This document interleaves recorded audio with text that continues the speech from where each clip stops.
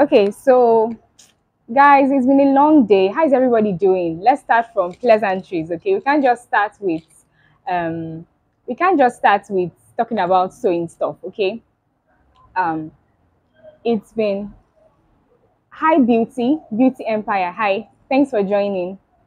Um, so I just got back from the market not long ago, and guys, 10 people have joined. Say hi when you join, please.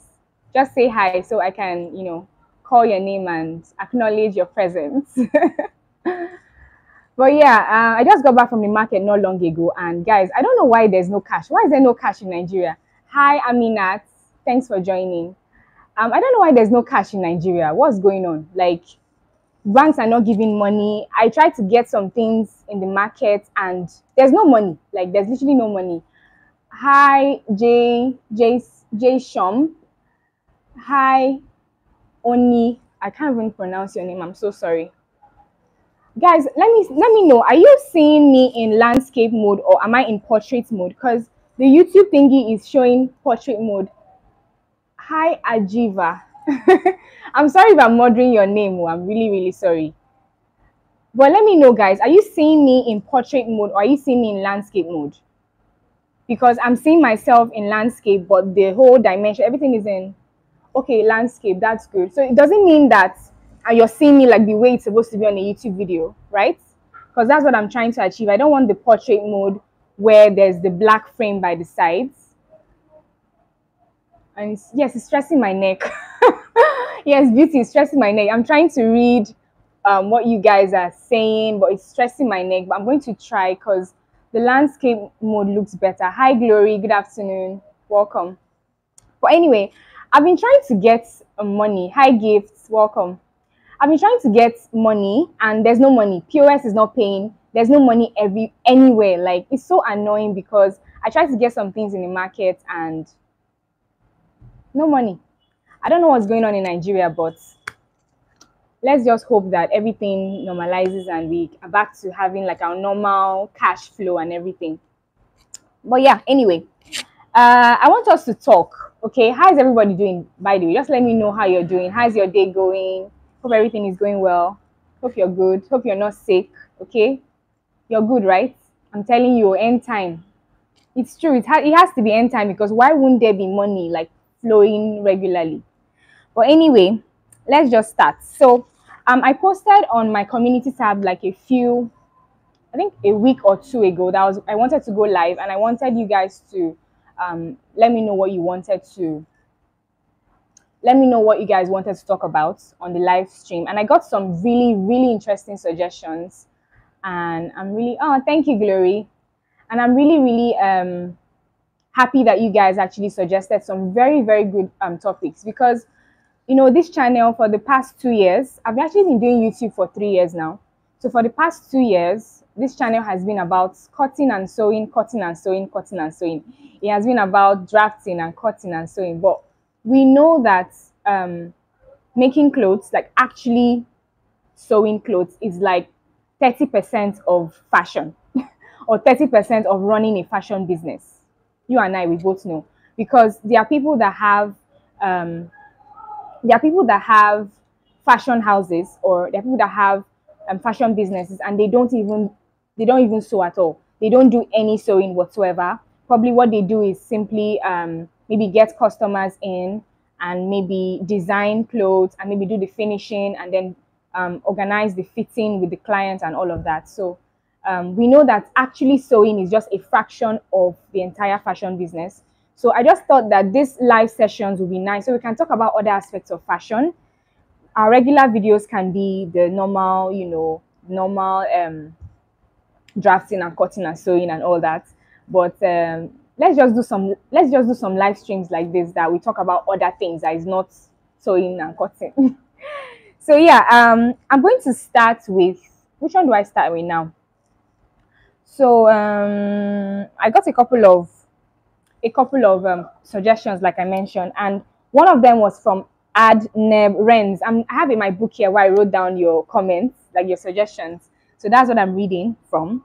So one is from Adneb Renz. I'm sorry if I'm murdering your name again. I'm really sorry, but she she's an apprentice and she needs motivation basically to push her when she wants to give up. So I think she's learning how to sew from her comments. She's learning how to sew and she wants motivation to. This is a very, very good suggestion, and I'll tell you why. The reason is because, guys, when I was learning how to sew, I learned how to sew in 2015 when I just graduated um, from university for my first degree. I learned how to sew, and you guys might not know this, but my mom sews. I actually learned how to sew from my mom's workers. My mom doesn't have the patience to teach anyone to sew, but I learned sewing from her workers. Okay, and guys, it was one of the most challenging times in my life. You're seeing me now, I'm drafting, I'm cutting, I'm sewing. It wasn't always like this, so I've not always known how to sew this good.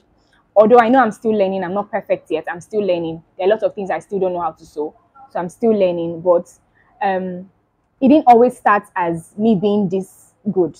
Do you understand? I remember that I learned how to sew, how to fix a zipper, like insert a zipper for 3 months. Can you believe that? Like for 3 whole months, I was learning how to fix just zipper. This is something that I can fix now in minutes, but then I had to like, oh my god, I was learning how to fix zipper for 3 whole months. Oh god, and I used to cry. I can cry, you. Hey, you don't know me. I can cry. My husband knows me now. I can cry. My mom, everybody knows me. My sister knows I can cry. My brother knows I can cry. If I cry here for you people. So I used to cry a lot because I'm like, what is this? Is this how other people learned how to sew? Were they this frustrated? I was legit frustrated though. But honestly, one of the things that kept me going was the word of God. I'm not trying to preach, okay? But the word of God actually kept me going. And that the particular scripture is what I'm going to refer to because that was what I was always reciting. I was always saying it because it kept me going, it strengthened me. And that scripture was, I can do all things through Christ who strengthens me. That scripture is literally my motto, to be honest. Whenever I face any difficult thing, whenever I face any challenge whatsoever, like it keeps me going because it really helps me in that time. Because I really wanted to give up. That's the truth. I wanted to give up several times. I was like, what is this? Maybe this sewing thing is not for me. So I'm like, I beg, maybe I should just leave this thing. But the word of God kept reminding me that this is something I can do. Because the truth, I can do all things. Okay, if I decide now I want to become a mechanic or I want to be an engineer, it's just money that will take me through school to do another degree. But I can do it because I can do it. And I want you guys to think of yourselves that way as well. See yourself as someone that can do anything. That's the only way. Because it's not just sewing. Even if you say you don't want to learn sewing, look, sewing is too difficult. Whatever it is you want to learn from scratch and you don't have any idea of it, it will be difficult. Ajiva, your message is long, but I'm really trying to. Hi, Mabel, welcome. I'm so sorry, I can't read what you wrote, Ajiva. I'm really, really sorry, but maybe towards the end of the stream, I'm going to like literally reply you guys one on one, like read your messages. So I'm sorry I can't reply what you just sent, Ajiva. But yeah, that's how I want you guys to see yourself. See yourself as that person that can do anything. You can literally do anything as long as you set your mind to it. I know it sounds like I'm a motivational speaker, but I'm not. I'm just trying to literally tell you guys how I motivated myself or how I kept myself encouraged to literally learn at least the basics of sewing. Now, the good thing about sewing is that once you learn the basics, you are ready to fly, literally. Once you know the basics, you know how to draft a basic bodice, you know how to draft a basic sleeve, you know how to create gathers, you know how to do pleats, just the basics. Once you know the basics, everything else flows. Now, once you know the basics and then you start sewing for people, you get exposed to more styles because customers might maybe send you a style and say, okay, I want you to sew this dress for me or this top for me. And when it comes to that point, all you have to do now is work on style interpretation. Okay, there's something called style interpretation. So if you're sent a style, you need to dissect it, literally like dissect the style. What does the sleeve look like? Hi beauty. Oh, Philippians 4:13. Thank you so much. Yeah, that is exactly the scripture. Philippians 4:13. I can do all things through Christ who strengthens me. That scripture is so powerful. The entire Bible is powerful, but that one is the one that really, really, really kept me going. So yeah, when it comes to style interpretation, you have to dissect the style. What does the neck look like? Is it a round neck? Is it a V-neck? Is it an off-shoulder? What does the, hi Doris, welcome. What does the sleeves look like? Is it flare sleeves? Is it gathered sleeves? Is it pleated sleeves? Is it gigot sleeve? I have a lot of sleeve tutorials on my channel. Yeah, but you have to dissect the style. What does the body look like? Is it a princess that bustier? Is it a corset? Is it just a bodice without any darts or anything? So you have to work on style interpretation, but that is only after you are done with the basics. You cannot say, okay, I know the basics, so I'm going to stick with the basics. No, style is something that evolves, or let me say fashion rather. Hi Esther, welcome. Fashion is something that evolves. Okay, fashion evolves. The styles we were rocking last year, we're not rocking them this year. Maybe some of them we are, but for the most part, we're not rocking some styles that we rocked last year. We're not rocking them this year. Do you understand? So anyway, that is actually the major thing that motivated me to when I was learning how to sew. So I hope I've answered your question, or hope I've touched on your topic suggestion, Renz. So let's move on to the next suggestion, or the next topic suggestion. One says, Maureen says, challenges in sewing. So she was asking, like, how can she deal with the challenges of sewing? So I think it's actually hand in hand with what I just talked about. You just have to be consistent. You have to persevere. It's not easy to learn anything new. Okay, you have to persevere. You have to remember the reason why you decided to learn how to sew. Whether you're learning how to sew because you want an extra source of income, or you're learning how to sew because you just want to learn a new skill, or you're learning how to sew because you have passion for it. All these reasons are good reasons. It's not only when you have passion for sewing or passion for something that you should learn it. No, even if you see something and, okay, this is something I can do, you can go ahead and learn it. It doesn't take anything from you. It only takes your time. It only takes your commitment. Do you understand? So you have to basically persevere. Persevere. Keep practicing. Keep trying to learn techniques that would make the sewing easier. Does that make sense? There's YouTube now. There are a lot of resources online. There are ebooks. There are a lot of resources online that you can use to, will I say, make the sewing journey easier. Between tailoring and fashion designing. Okay, Glory is asking whether there's a difference between tailoring and fashion designing. There's a huge difference. There's a world of difference between tailoring and fashion design. I just want to touch that quickly so we can touch the other topics as well. So tailoring basically is sewing, cutting and sewing. That's tailoring. Cut and sew. You measure the clients, cut the clothes and sew. Now, most times tailoring usually incorporates there's no designing in tailoring. Does that make sense? So you're not actually like sketching a new design in tailoring. Most times tailoring is a person says, okay, this is the style I want to sew it for me, and then you're trying to copy someone else's style. You're trying to let me not say copy. You're trying to recreate someone else's design. That's tailoring. That's tailoring. You want to recreate a design that's already been created, and then you're obviously sewing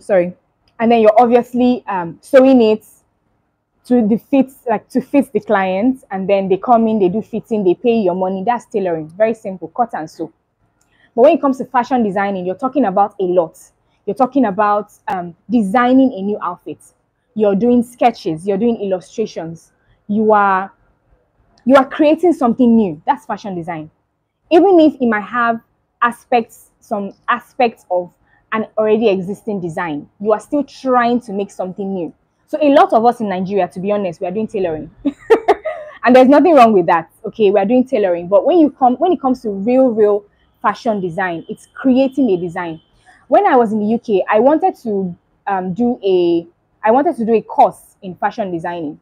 And one of the requirements was I needed to get a portfolio. And then what the portfolio was supposed to entail was, or is it was or is but anyway, the portfolio I was required to provide needed to have sketches and illustrations. And at that time, I did not have any sketch. I just had pictures of dresses that I made for my clients. and pictures that they were putting on, and then I compiled that in a book and I submitted it. But they were like, no, sorry. They were like, no, it has to be original designs, it has to be sketches, my own original sketches. So that's one major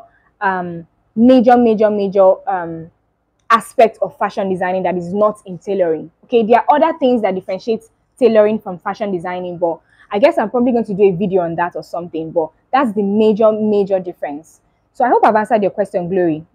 There's more to say on that, but for now, I think that's what I can say about fashion designing and tailoring. Okay, so yeah, let's move on to the next suggestion. So Williams, I'm trying to go through the beginner related questions first before I get into the more advanced questions. If that makes sense. So we have William Emanuela. She asked how to get over the phobia of cutting clothes. Now, I think from her message, she's probably a beginner. I'm not sure, but she says, or she's asking how to. You're welcome, Glory. But she's asking how to get over the phobia of cutting clothes. Now, this phobia of cutting clothes is not just a phobia that beginners have. Even advanced people that are high up, like the advanced tailors or the advanced fashion designers, they also have that phobia as well. Esther, can you really be good at making different kinds of dresses by watching YouTube and online videos? Yes, you can. But the thing is, you need to know the basics, okay? That's what I'm answering Esther's question now. So Esther is asking whether you can really be good in sewing and fashion designing by watching YouTube videos and online courses and online videos. Yes, you can, as long as you know the basics. As long as you can sew a straight and a curved line with your sewing machine, and as long as you have a sewing machine to practice at home. Now, whenever I want to enroll anyone for any of my online classes, I usually ask, do you have a sewing machine that do you have access to a sewing machine? And I also ask them, can you sew straight and curved lines? Because once you know how to do those two things, I believe you can, honestly. I don't know. I know that for some people, it might be difficult. Some people are actually slow learners. Some people, it might be difficult. Some people actually need someone to literally hold their hands. Glory, I couldn't read your message, so I'm going to respond to that later. I'm sorry. But yeah, some people actually need to be held and then shown the ropes. Do you understand? Some people actually need that one-on-one physical training for them to really excel when it comes to sewing. However, some other people, once they know the basics, quick, they can just jump in and then use online courses to brush up. I said classes, online courses to brush up. Do you understand? So I feel like you have to be truthful to yourself, okay? Be truthful to yourself. When it comes to learning, how fast are you when it comes to learning? Are you someone that once they just tell you this, that, you're able to pick up easily? Or are you someone that needs someone to really explain and break things down? Both, whether you're someone that learns quickly or slowly, it's okay, it's fine. It doesn't stop anything, but you have to be truthful to yourself so that you can decide whether online learning or physical learning. You have to decide which one works for you, and that will be determined by how quickly you learn and pick up new things. Do you understand? But I believe that if you know the basics, you can actually learn how to sew online. YouTube, online courses, okay? There are very detailed videos online that you can actually use to learn these things. But yeah, let's move on, please. So the phobia of cutting clothes, I was saying that that's a phobia that not only beginners face. Even if you are advanced in sewing, you still have the phobia. Hi Doris, welcome. So even if you're an advanced fashion designer, you still have that phobia because new designs are coming every day. When I learned how to sew, I did not learn corsets. Let me just be honest with you guys. When I learned how to sew, I did not learn corsets. There was no corset. Corset was not a thing at that time. That was in 2015, like I said. That was when I learned how to sew. There was no corset. I learned pieces that bustier, yes. But there was no corset. But now there's corset. Doesn't mean I'll fold my arms and say, oh, I'm not going to sew corset because I did not learn it when I was learning how to sew. No, I have to keep up. I have to keep doing upgrades. Same thing with you as well. You have to keep doing upgrades. You may have learned how to sew 10 years ago or 15 years ago, okay? But I just remember this Zix Aloma. I don't know if you guys watch him. He's a comedian on YouTube and Facebook everywhere. He usually says one of his characters, I'm not sure which one, she usually says, I've been doing this for 33 years. So some people are actually that proud. You can just stay and say, oh, I've been sewing for 33 years or I've been sewing for 15 years, so I don't need to learn anything new. No, fashion, like I said, is evolving. Fashion keeps evolving, okay? So it's important that you keep upgrading. You keep going for upgrades. You keep signing up for courses. You keep both physical and online. You keep upgrading yourself basically, okay? It's very, very important. So that phobia when it comes to cutting clothes, I feel like the easiest way to get over that phobia, or will I say the easiest way to manage that phobia, is when you are faced with a new style or a new design, okay? That's for someone that's advanced. When you're faced with a new style or a new design, it's important that you sew it for yourself first. That's the advice I'll give anybody. Sew it for yourself first. Do you understand? Before you jump in and then cut someone else, a client's fabric, and then ruin it, okay? And then you have to pay for it. I don't want that for any of you, okay? Please. So you have to try it on yourself. Get a fabric. Even if you don't have a lot of money, get a very cheap fabric.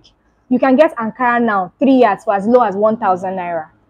I know that might still be a lot of money for some people. That's fine. You can save up and get the fabric and use it. Or you can even get lining. You don't need to get like an actual fabric. You can get lining. Lining 200, 250, depending on your area, 250, 300 naira. You can get 1 yard or 2 yards of lining and then use it to practice that particular style that you want to sew for the clients before you jump in and then sew. Because when you sew it for yourself the first time using your measurements, you are going to know what mistakes you made, okay? You're going to see, okay, this is the way I need to focus on. I need to find out how this part is done. I need to find out how this sleeve is done, okay? Or if it's the collar or something that is quite difficult. When you do it the first time, okay, it's easier for you to say, okay, this is easier for you to say, okay, this is the problem area I'm going to have when I'm sewing it for the clients. And then you try to find out how to get that particular aspect or that particular part of the garment. Does that make sense? And then in that case, if you find that that particular part is a problem to you, you can go online. You can search for. Now, the issue when it comes to going online might be you might not know the name of that particular design, right? You may not know that that is called a turtleneck. You may not know that it's called a giggle sleeve. And then you might be faced with, okay, how do I search for this thing? So that's the basic challenge you might get when it comes to searching, right? But in that case, what you can do is you can meet someone else that sews. Maybe someone that's someone that is more advanced than you are in sewing, that has more experience in sewing. You can meet them. Hi, Habiba. Hi, Habiba. Welcome. So yeah, you can meet someone that is more advanced in sewing, that's more experienced. You can meet them and ask them, okay, how can I sew this? Even online, you can make friends with other people that sew. It's not a crime. We're not doing competition. It's not competition, guys, okay? Remove the mindset that you are competing with everybody. It's not a competition. Even I make sewing tutorials.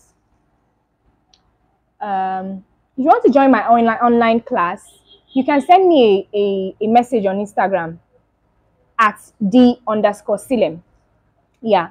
So you can meet other people that sew.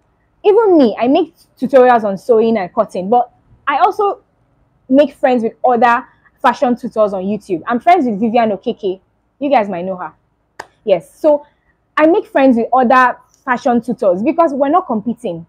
We're all just one big family trying to teach you guys or trying to help you guys learn how to sew. Do you understand? So you can ask other people that sew, ask them, okay, how do I cut this sleeve? Okay, how do I cut this collar? How do I sew this part? And if they are being honest, they would actually help you. That's the key, honesty. They might not be honest. They might not want you to learn that thing. They might be jealous that you want to give me something to help you and do. You don't know how to sew yet. You're taking customers' clothes. If you are faced with that kind of thing, or if you meet someone like that, please avoid them. Avoid them. Meet the ones that you know are honest with you, that don't mind teaching you that thing. They are not jealous of the fact that you are sewing and then, or maybe you're getting customers and they are not. Or you once had this phobia, Doris. Yeah. Even me, if I'm faced with a new style, if there's a new design now, there's this fear of, now wow, they've come again. Oh, they want to finish us with style. There's this phobia of, how will I call this one now? Do you understand? Everybody has that phobia. It's normal. And I feel like it's a good phobia because if you are able to push on and actually do that thing that is scary, you're able to overcome that fear. Do you understand? And overcoming fear is one of the most powerful things you can do. Do you understand? So I think it's a good phobia. So yeah, that's the major advice I would give to overcome the phobia of cutting or ruining a customer's fabric. Just sew it for yourself first. Be sure that you have a hang of it. Be sure that you now understand how it is done before you proceed to cutting the customer's clothes. Okay? Yes. So I think that settles that. Let's move on. We've already been live for 26 minutes already. Like now, 26 minutes has gone. So Ashin Nedum, I'm sorry if I murdered your name. Ashin Nedum says how to meet up with client's order without workers. So maybe what he means is how do you meet up with a client's order or client's orders when you're working alone? There's no help. That is very, very, very difficult. Even for me, when I have a lot of orders, I'm like, God. Sometimes I stay up late at night to sew. It's a lot of work. Sewing is very stressful. You can't even tell me anything. Sewing is very, very stressful and you need help. You really, really do need help. When I was in Port Harcourt, I had help. I had someone that helped me to sew. She was still learning, but she was really good with helping me. What I would do is I would actually cut the top half. So like the princess that was here, the corset, I'll cut that part and I'll sew it. But then I'll cut the bottom parts for her, and then she would actually join the bottom parts. So if it's like a gown, I'll cut the skirt part. She'll turn the skirt with the lining. She'll turn the fabric with the lining. She'll join it by the sides, put the zipper and all that. So when I'm ready to join it to the top part, all I have to do is just grab it and join it. So it made my life so much easier. Thank you so much. I didn't get your name, but thank you so much. Thank you. So she made my life so much easier. So if you can, get someone to help you, please. So you don't, stress is real, okay? Stress is real and stress is not good. My dad always says that stress does not kill anybody, but I beg to differ. Stress can low-key kill you. Not like literal death, but stress can really weigh you down, can really get you. Stress is not just a good thing. It may not literally kill you, but it's not a good thing. Okay, so try and get help. So to answer your question, how to meet up clients' orders without any help, so without workers, what I'll say is take what you can finish. See, the worst thing you can do for yourself is be that tailor that disappoints.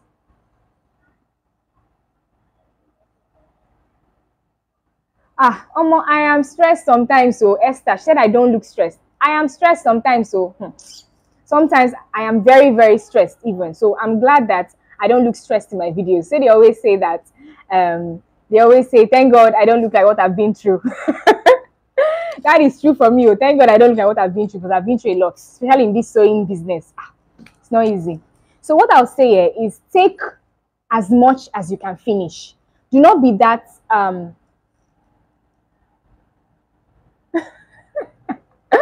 okay, if I just enjoy yourself in the comments, in the chat there. But anyway, like I said, take what you can finish. Do not go and take 20 orders when you know you cannot finish it.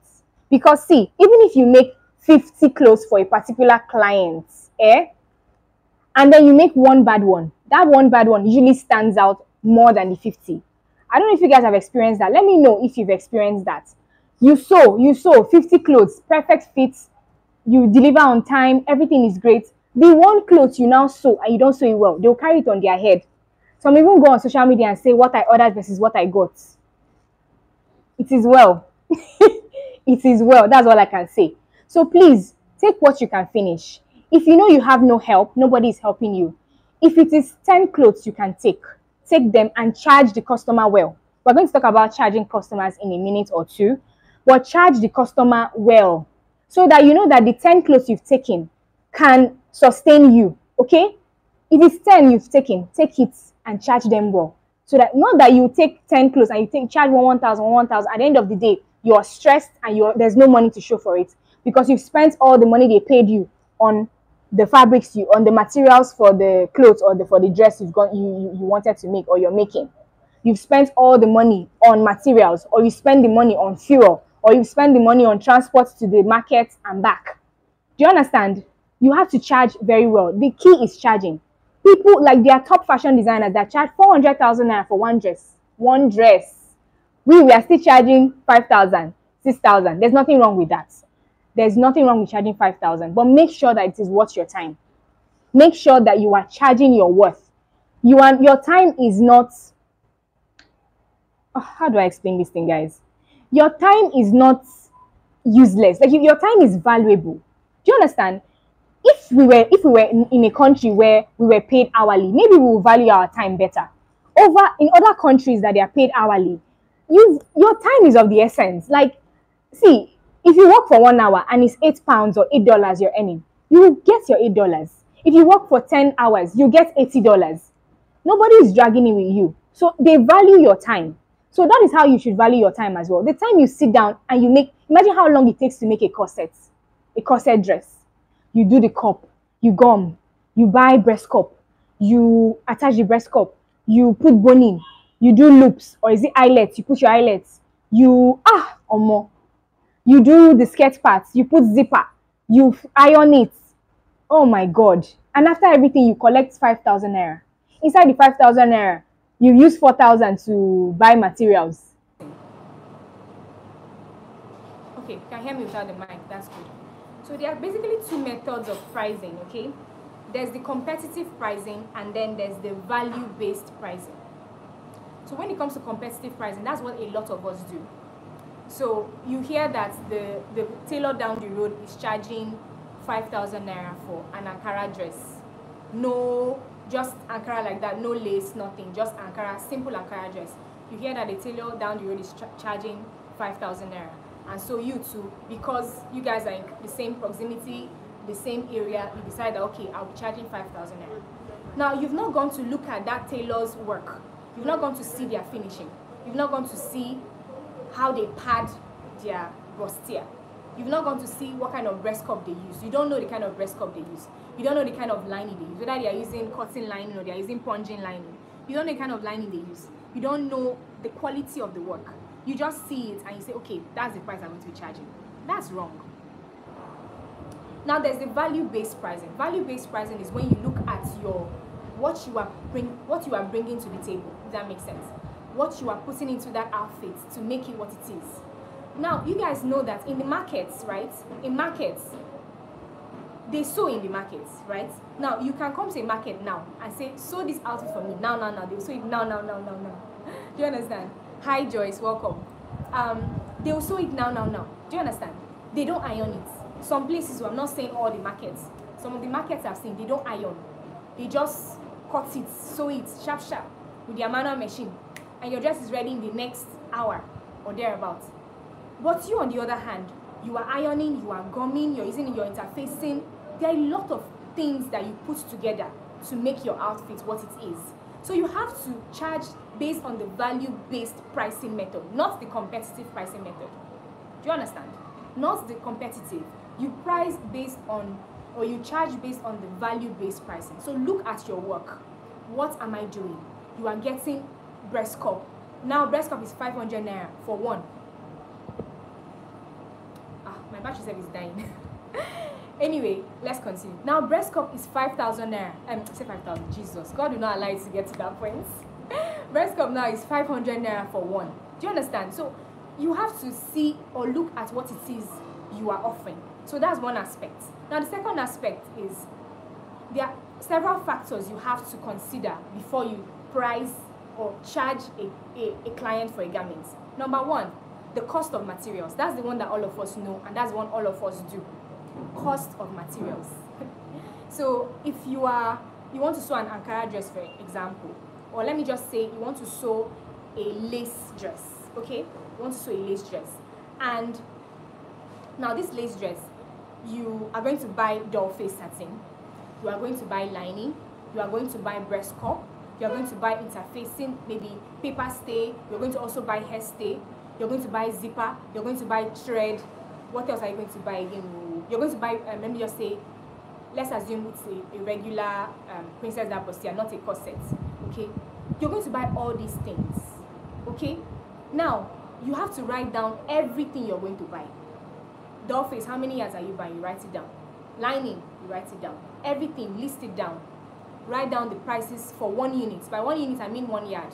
1 yard, or in the case of breast cup, one pair of breast cup, right? Or 1 pair of breast cups.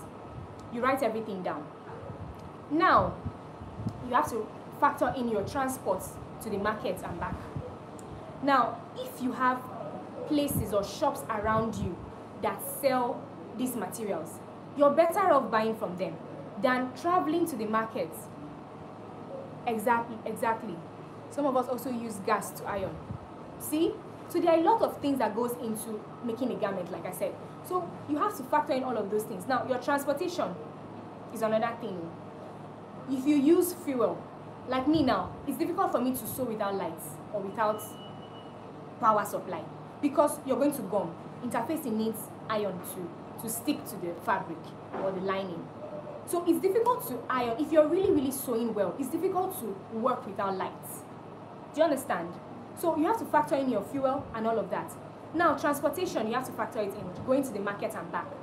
Now, if you have people around you that are selling sewing materials, you're better off buying from them. The reason is because that way you don't have to worry about transport. Now, when you're thinking about transport, also think of your time.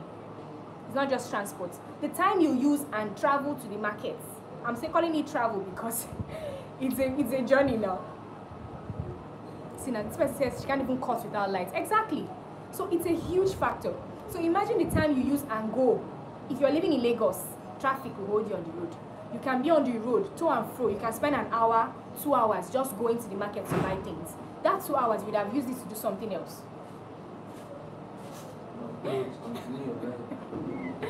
So, okay. So my husband just walked in with cereal, trying to do me longer throats, but I am strong in the Lord.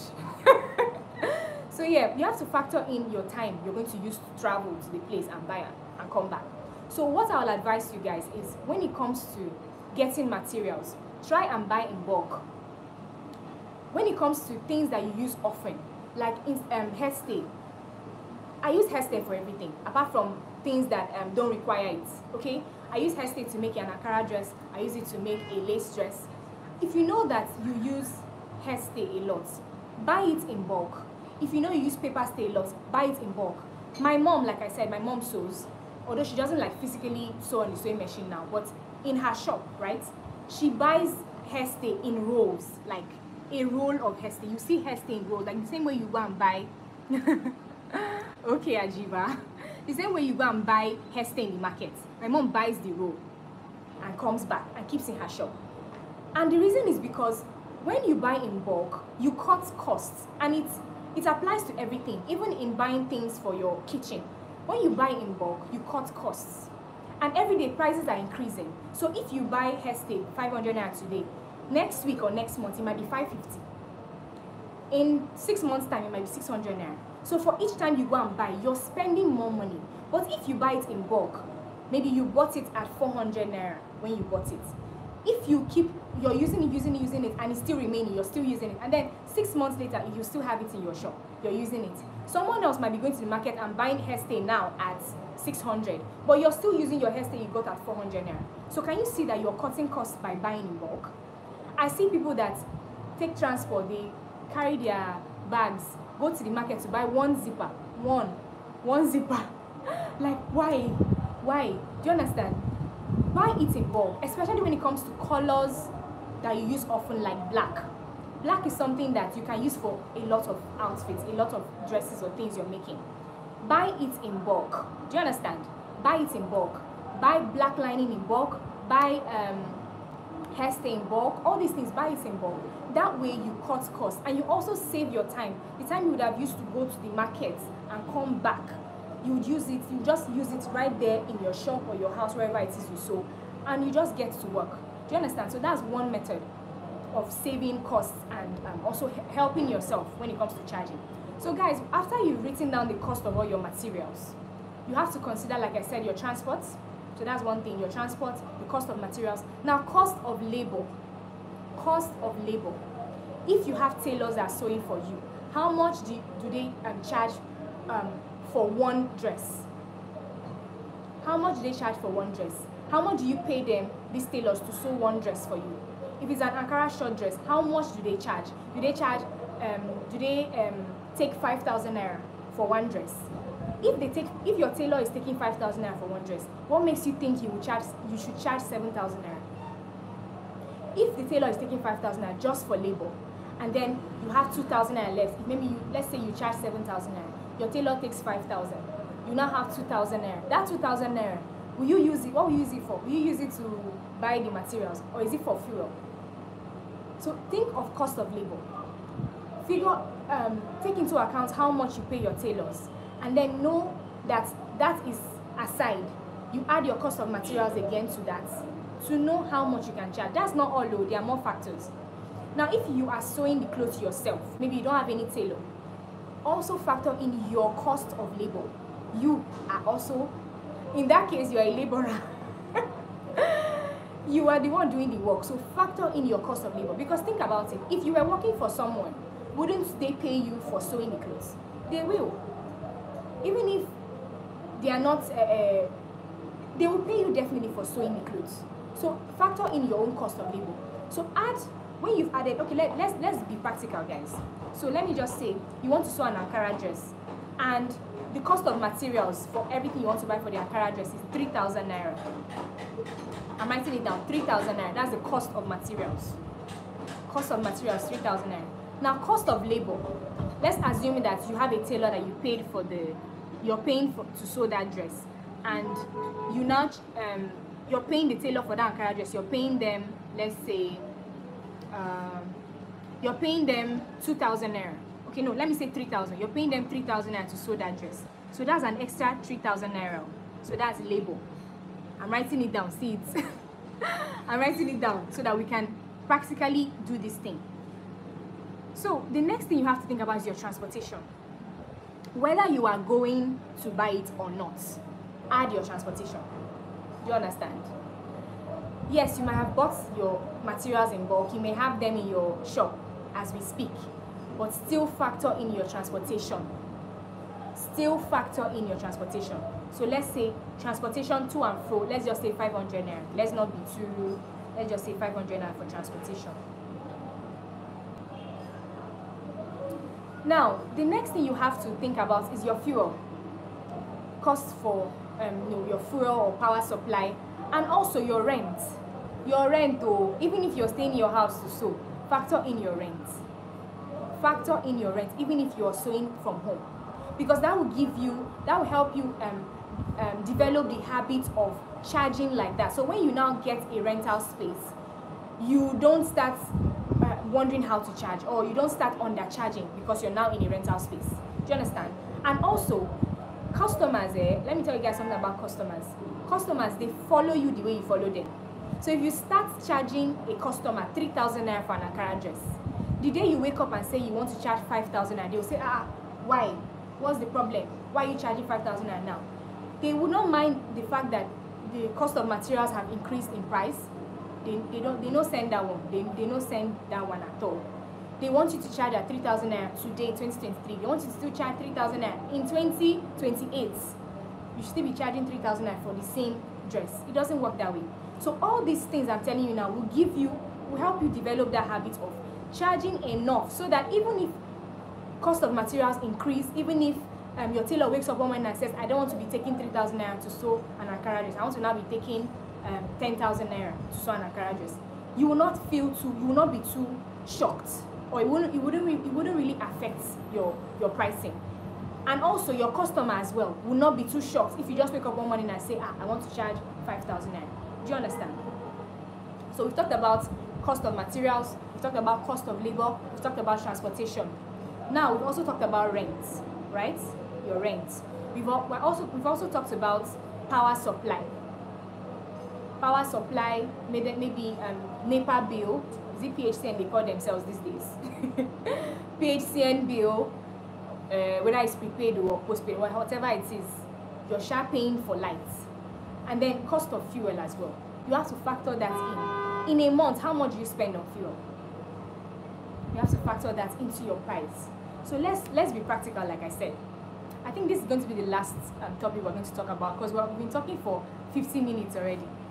So I think the other suggestions, we'll have to move them to the next live stream. So yeah, let's be practical. So let's assume that you pay 150,000 naira for rent. 150,000 naira for rent every month. If you have a shop, that's how much you pay. But even if you're in your house, let's assume that your house is your shop, okay? So how much do you pay for rent in your house? Let's say it's 150,000 naira. So 150,000 naira divided by 12 months. I don't know maths. Babe, please help me and divide. 150,000 divided by 12. You're on camera, so you can't even say no. Who's on camera? But you're not literally on camera, but they know you're here. 12.5. So 150,000 divided by 12 is 12.5. Now, baby, please, 12.5 divided by 30, please. So let's say divided by 12. Okay. 416. 416. Yeah, okay. So 12.5 now, okay. So you pay 150,000 for your rent. Divide that by 12 months in a year. That is 12,500. Now divide that 12,500 by 30 days. What you have is 416 naira. So in a month, every month you must bring out 416 naira for your rent. Every month. Now you can divide this amongst your customers. Maybe you have 10 customers or you have 20 customers. Divide this amount by that amount, that number of customers you get. So you know the average number of customers you get a month. Obviously, it can increase for some months, it can reduce for some months as well. Okay, so you have to divide that amongst the average number of customers you get in a month. So it's a new month, you may not know how many customers you get that day or how many orders you get that day, but you have to divide it. Just do a rough estimate, an average. Guys, my battery is dying, I have to leave soon. So just do a rough estimate or an average of how much you spend. Do you understand? Or how many customers you get. Do you understand? Now you have 416, right? So that 416, like I said, let's assume that you usually have 10 orders every month. 10 orders every month. So that means you have about 41 naira for one, right? I guess 416 divided by 10. That should be about 41 naira. Let's just say approximately 42 naira. So for every order, add 42 naira for your rent. So let's add that 42 naira. Like I told you, we are being practical. So we've added 42 naira for the rent. Now, power supply, how much do you pay in a month for NEPA bill? Let's assume that every month you spend 5,000 naira. I'm just giving an instance. Every month you spend 5,000 naira. Now, if you spend 5,000 naira, we're still using the 10 customers or the 10 orders rule, right? Now, divide 5,000 by 10. That should give you, I think, 500. So 500 naira. So for each customer or for each order you get, add 500 naira for your power supply. So now with this my practical example, right? Let me sum up how much we have. So we have 3,000 naira for cost of materials, 3,000 naira for cost of labor, 500 naira for transportation, 42 naira for rent. Let's just approximate that to 50 naira. 50 naira for rent, and for power supply 500 naira. So that is, how much is that? So we have 5, let's see, 0, 1, 6, 7. So what you have is a total of 7,050 naira. Please help me calculate, though. Maybe I'm getting it wrong. 3,000 for cost of labor, 3,000 for cost of materials, transportation 500 naira, rent 50 naira, power supply 500 naira. Yeah, just hold on. Let me get my power bank and my charger so my phone doesn't die.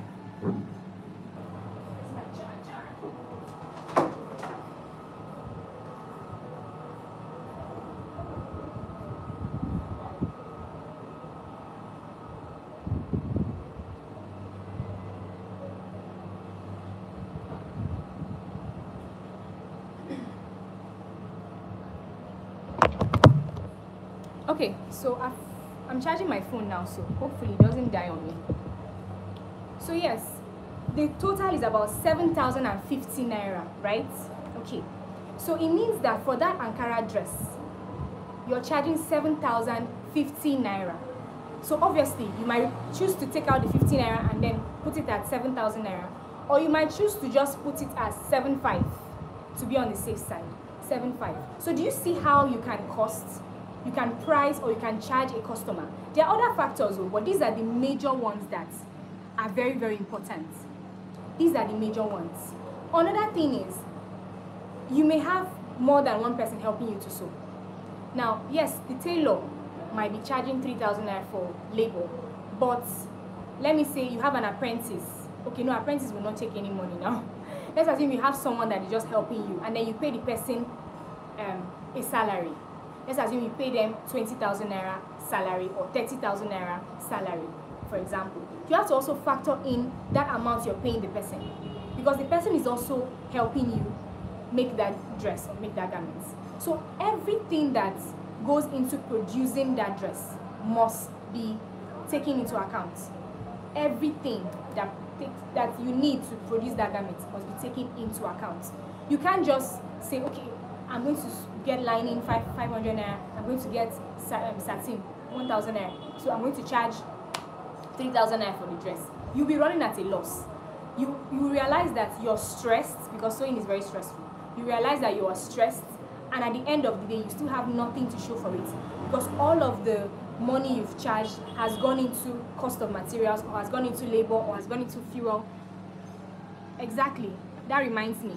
Yes, power supply, I only put NEPA below there. There's still fuel. Remember, you buy fuel. So add your fuel. If you pay for NEPA and you also buy fuel in case there's no light, add that as well to your costing, so that you know exactly how much you are making out of it. Now, this is just one aspect though. There's still more we can talk about when it comes to charging, but for now, I'm just going to leave you guys with that one, because there's a lot we can talk about charging customers. Let me just quickly run through the other one final suggestion that you guys made. So actually, this particular suggestion, this how to price or how to charge a customer, was actually suggested by Zoe. So thank you, Zoe, for that suggestion. So the next one, or the next suggestion I'm going to talk about before we end this live stream is still from Zoe. She says I should talk about the things or what it takes to set up a commercial dressmaking venture. So what it takes to set up a sewing business, basically. So for different countries, it differs, okay? But we're talking about Nigeria because we're in Nigeria, or most of us are in Nigeria. So when it comes to setting up a fashion business in Nigeria, before you jump and go and rent a shop, let me just advise you first. Calm down. Don't be in a hurry, okay? You have to think about your customer base, how much you generate a month before you run and go and rent a shop. Because you might rent a shop now. It's not just about renting a shop, you have to furnish it. Because you will not rent a space and then leave it empty and then expect your customers to walk in and sit on the floor. It doesn't work that way. When you rent a shop, you're still going to furnish the place. You need to get mannequins, you need to get sewing machines, you need to get workers, or maybe if you decide to work by yourself, you can't do it on your own, like I said. You need help. So you might get maybe an apprentice that can help you, you teach them and then they also help you, or something, but you shall need to take into account the help you get, or take into account the fact that you need to pay your employees. And then what else?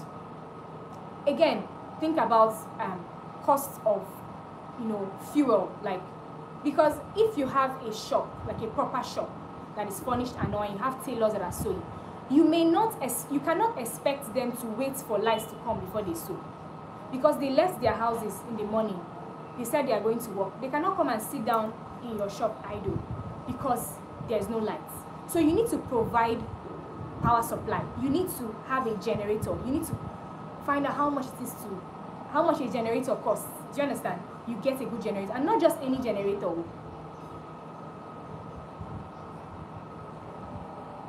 Okay. Thank you, gift. Ifine gift. Thank you. So you need to factor all those, put all those things into consideration. Do you understand? So you're not just getting any generator, because if you're going to be using industrial sewing machines, you can't use any generator. You need to use a very good generator that's going to be able to power 2 or 3 industrial sewing machines. You may get an industrial weaving machine as well. And those things consume a lot of power. So you have to take that into consideration as well. Don't just be in a hurry to go and rent a shop and start business. Calm down first. Count your costs first. Sit down. Write down all the things you're going to need to set up this business. Write everything down. Yes, the most important one is your clientele. The most important one is your customer base. What are your customers like? How many customers do you have in a month? How many customers do you have in a year? How many orders do you get in a month? Yes, exactly. Jane says a gen that can also power your iron. The irons that tailors we use, very, very heavy things. Like these irons are very, very, I think they are called industrial irons if I'm not mistaken. So those ones also consume a lot of power. So take that into account. Do you understand? So what was I even saying before I was interrupted? I forgot what I was saying now. But anyway, so you have to consider all those things. How many customers do you get in a month? How many customers do you get in a year? How many orders do you get? Now, if you're sure that, okay, your customers, your orders are, okay, yes, you have a good amount of orders coming in every month, you have a good number of customers that are regular, so they come back again and again and again, and you're also getting some new customers frequently as well. If that is the case, then beautiful, okay? You can now think of, okay, maybe the space you're currently working in your house is small, and you're not able to, you're not able to attend to a lot of customers in that small space, because your customers might want to come for fitting, and you're worried that, okay, the space you have in your house is small. Then you can think of opening a fashion business, getting a rental space. Well, like I said, you have to take into account all these different things. Okay? Another important thing when it comes to setting up a fashion business is, I wrote it down, let me just open it quickly.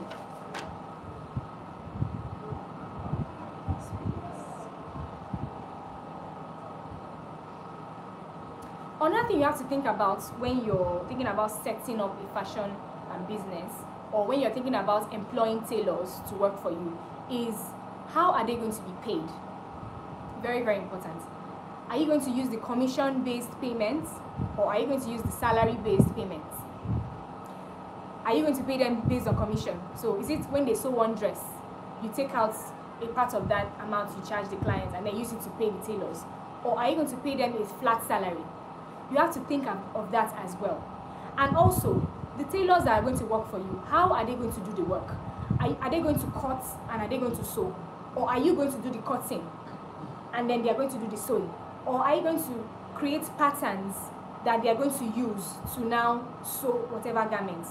For example, if you're doing like ready to wear,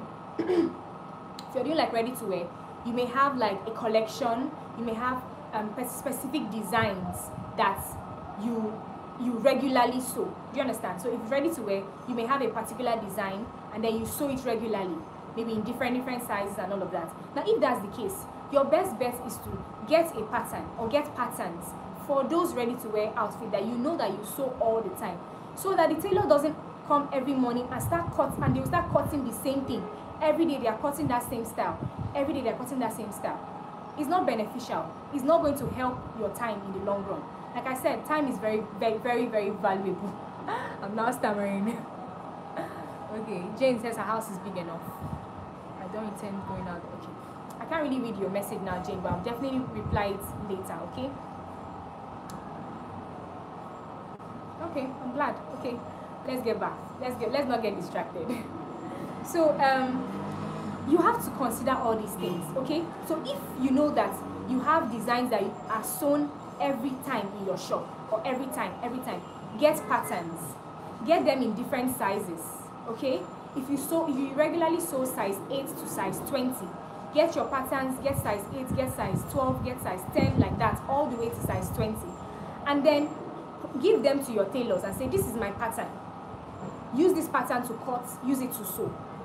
That way you reduce mistakes when it comes to sewing. You reduce you reduce fitting errors as well. If you know you have a standard pattern that you use for your cutting and all of that and sewing, it will reduce error. So your customer doesn't always complain, this thing you sewed for me is too tight, it's too loose, it doesn't fit right. But if you use patterns that are there, right, it will reduce fitting errors, it will reduce sewing errors, it will really, really help you. That's in the case of ready to wear. But if you do custom made, so like bespoke tailoring, where your customer comes and says, okay, I want this design, and then you make the design, maybe you do a sketch, and then they approve of the sketch, and then you proceed to make the actual garments, then you can speak to your tailors. How are they going to receive their payments? Is it commission or is it salary? And then speak to them as well. This is the design we're making. Discuss with them. This is the design. How are you going to go about it? Because see, it's not enough to just give the tailor the design and say, sew it. This is the design, take sew. And then you give them the measurement. It's not enough. Discuss with them. How, this sleeve, what do you think about this sleeve? Is it flare or is it pleats? Even if you're not making it like an interrogation, but just like a discussion. Is it pleats? Is it flare? So they can speak, they can tell you, and you're like, oh, no, I don't think this is pleats, or I think it's flare, or I think it's gathers. So that it reduces error, because the truth is that even if you have tailors that are doing the sewing, if there's any wahala or any issues, it will fall on your head because you're the designer. You are the one that the customer knows. They don't know your tailors. They're not even supposed to know your tailors. So if there's any error or any wahala, it will fall on your head. So you have to be involved in the process, okay? So setting up a fashion business takes a lot of your time, takes a lot of your money, takes a lot of your efforts. But like I always say, okay? Like I always say, it is important that you understand that a good business runs itself. That might sound weird, but let me explain. A good business runs itself. In the sense that if you charge your customers well, I've explained to you an aspect of charging customers. If you charge your customer well and you're getting the money in, like money is coming in, you're getting a lot of orders, and you're using that money, you're taking a percentage of that money and putting back into the business. It's not every money you get from your business you use for your personal care. As a soft lady, you want to use all the money from your business. You want to use that and buy bone straight and buy. There's nothing wrong with buying bone straight too, but don't use all of your money on your personal self, on yourself or on your family and all that. When you get money from your business, take a fraction and put back into the business so that the business does not crumble. Okay? Put some money back into the business. I like the 30-30-30 rule. Okay? So when you get money from your business, you can put 30% of that money back into the business. In some cases, you can put 60% depending on the needs of your business at that time. Do you understand? So that's just basically it. That's what I can say for now. I still have a lot to say about all these things we've talked about, but I think this video is getting too long. This live stream is getting too long, so I think we should just end it here. So if you have any questions, let me know now so I can actually read your comments now and respond. If you have any question, just let me know. Cutting phobia. Yes, I've talked about cutting phobia. If you missed that, then you might have to rewatch the live stream. I'm going to save this stream on my channel. So if you go on my channel, just click on the live tab. You're going to see this video, so you can watch it again. Okay. So of course, I've talked about cutting phobia. So yeah, any other questions before we leave? The best industrial machine I can buy that have different stitches. Okay, so most industrial machines do not have multiple different stitches. Most industrial machines. I use email. I don't have an email industrial sewing machine right now, but I used to use email industrial sewing machine. It was my mom's own when I was in Port Harcourt. It didn't have multiple stitches, it had just a straight stitch. So most times with industrial sewing machines, the benefit is the speed. So it's mostly the speed that you look out for in industrial sewing machines. But if you want a sewing machine that you can sew multiple stitches, you can get an electric sewing machine. Those are the ones that usually have multiple stitches. They are good brother sewing machines. Yes, I've talked about how to charge customers. Femi, I have talked about how to charge customers. I have talked about it extensively. So please, you can go back and rewatch this live stream on my channel. I'll save the video. So yeah, you can get an electric sewing machine. Electric sewing machines usually have multiple stitches, okay? And with electric sewing machines, it uses light. Obviously that's the disadvantage, because if there's no lights you can't use it. But you can get Singer. I use a Singer electric sewing machine, and it has multiple stitches. I even have a video on my channel where I reviewed my own Singer sewing machine that I use. So yeah, there's Brother. You can get Brother electric sewing machines. They also have good stitches as well. I use a Singer 4423 heavy duty sewing machine. That's the name of the electric sewing machine I use, and it has multiple stitches. Okay, so yeah, any more questions before I leave? Any more questions? It's been so amazing to talk to you guys. Like, the last time I did a live stream was 2 years ago, and I don't even think I had up to 10,000 subscribers then. Please talk about newbie in sewing. What? Online upgrade class. I have online classes available. Just send me a message on Instagram at @d_Silem. I'm going to tell you the online classes that are available for this month, and then if you're interested, you can enroll. I didn't quite get your question. You said I should talk about newbie. Is it newbie?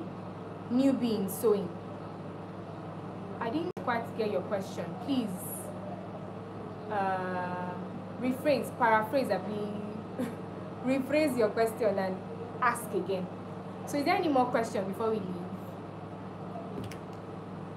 Any more question? Guys, there's super thanks, there's super chats. I've been talking for an hour plus. Help your girl. We want to move from our house to a rented space. We need money. So there's super thanks. Yes, at the Silem, exactly. Jane, that's the exact handle. Ajiva, please, what's electric? Okay, sorry. So Ajiva, the difference in an electric sewing machine and an industrial sewing machine is that an electric sewing machine is portable. So those are the ones that you carry. You can literally carry an electric sewing machine around. But an industrial sewing machine has a table, has a giant motor. It's not, you can also carry an industrial sewing machine, but it's not as portable as an electric sewing machine. An electric sewing machine is smaller. It doesn't have a table. It just, you have to put it on top of a table to use it. So it's like a tabletop sewing machine, right? But an industrial sewing machine comes with its own table, okay? An industrial sewing machine has a foot pedal, that is, you attach to the table of the machine. But an electric sewing machine, you have to attach the foot pedal. The foot pedal literally comes with the electric sewing machine, but you have to attach it and then drop the pedal on the floor. So it's just it's like a more portable machine, okay? Yes, domestic sewing machine, I'm sorry. Domestic sewing machine, electric sewing machine. I call it electric, by the way. Can I talk about sewing needle? Maybe I can do a video on that. Sewing needles, different sewing needles for industrial machine, manual machines, and domestic sewing machines. Yes. So when I say domestic sewing machine, I'm actually referring to electric sewing machine. So yes, I was saying, guys, there is super thanks, there is super chat. You can give me money. You can donate to the business. You can support the ministry. As low as 400 naira, 300 naira, you can dash me so that I can continue being a baby girl. Do you understand? So yes, I just thought I should mention that there's super thanks, there's super chats. So yeah, any more questions before we go? Any more questions? Any more questions? Any more questions? Any more questions? Thank you guys so much for joining me today. I've had so much fun talking to you guys. Do you think we should do this often? Should we do this like once a month, or we can do this often? I really don't mind. I really enjoy talking to you guys, and I feel like it's important, like I said earlier. Okay, you're welcome, Ajiba. So the super chat is simply, your chats have been popping up now, right? But your chats have been the normal color, right? Normal black or white, depending on my theme. But when it comes to super chats, you pay small money, shikini money, You pay shikini money and then your chat glows in the live stream. Do you understand? So when your chat pops up, because you paid money, your chat glows. So everybody can see that this person is billionaire. Oye Gcash. So yes, everybody can see that you have some money and you love me so much that you decided to give me. That's just super chat. It's just a way to support me. Do you understand? Just a way to support me and just show that you appreciate what I'm doing here. Okay, so like I said, I would like us to do this frequently so that we can address other things apart from drafting, cutting, sewing, drafting, cutting, sewing. That's all this channel has been about for the past 2 years. So we can address other things. We can talk about business when it comes to fashion. We can talk about challenges in sewing. We can even talk about dealing with difficult customers, because guys, that one is a whole topic. It's a whole topic altogether, dealing with difficult customers, because I've had my own share of difficult customers and I know you guys have had that experience too. So we can talk about anything really you guys want. So in my videos, if you have any video, okay, first Saturday, okay. So Glory is suggesting that we do our live streams every first Saturday of the month. I like that idea. Thank you very much, Onyinye. So Glory is suggesting that we do our live chats, our live streams every first Saturday of the month. If you guys agree, let me know. I would be very happy to do that. Every first Saturday of the month, we do a live stream just like this. And then if you have any questions or you have any suggestions on what we should talk about during the next live stream, you can comment on any of my videos. So just open any of my video and leave a comment saying, let's talk about this, that in the next live stream. So yeah, I think we can actually do that. It's going to be fun. But yeah, you guys should be coming online like this. So you guys, your presence here, amazing.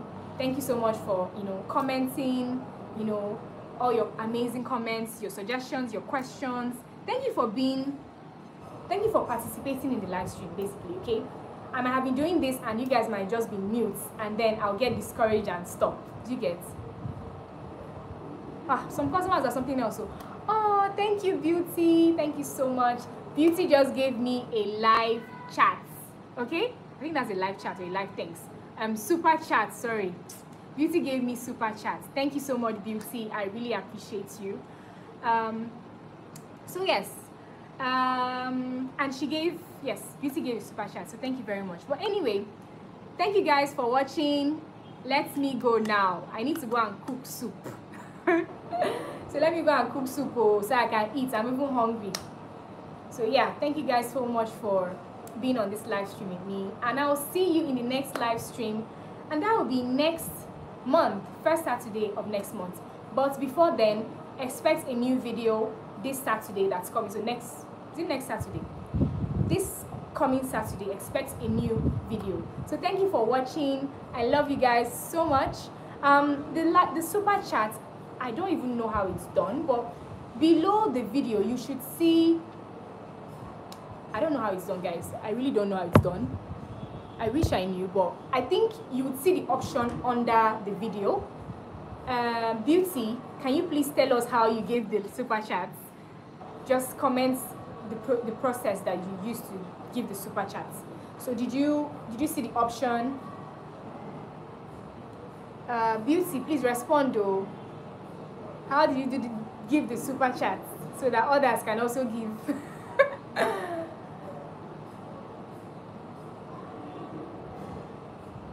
Beauty, we're waiting for you. Has she gone offline? But anyway, just check, okay? It should be under the video, I guess. It should be under the video. There should be an option somewhere where you can give the super chat. Okay, Beauty has responded. She said, okay, you see a $ by the right corner where you type your message. Okay, thank you very much, Beauty. So just click on the $ beside the message box. So where you have the box where you type your message, you see a $. So just click on the $. Then you can dash me money.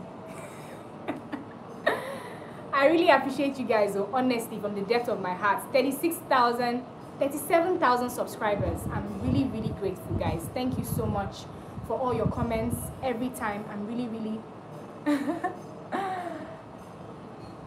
Yes. What should we be expecting on Saturday?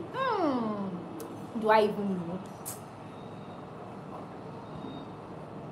Okay, click on the dollar. So beauty says click on the dollar sign and you'll be able to select the amount you want to give. Okay, so please do that. Thank you very much. So yeah, next week Saturday, what are we expecting? My dear, I'm not sure. I've not even created a video for next week Saturday. Let me just be honest with you guys. At this time, I don't have a video for next week Saturday, but during the week, I'll film something and I'll upload it by Saturday. Okay, so thank you guys so much. I'm going to leave now. I'm going to run. Thank you so much. I love you guys very, very much. Like very much. I really, really appreciate you all. Yeah. Okay, guys. Have a good day. Enjoy your Saturday and bye.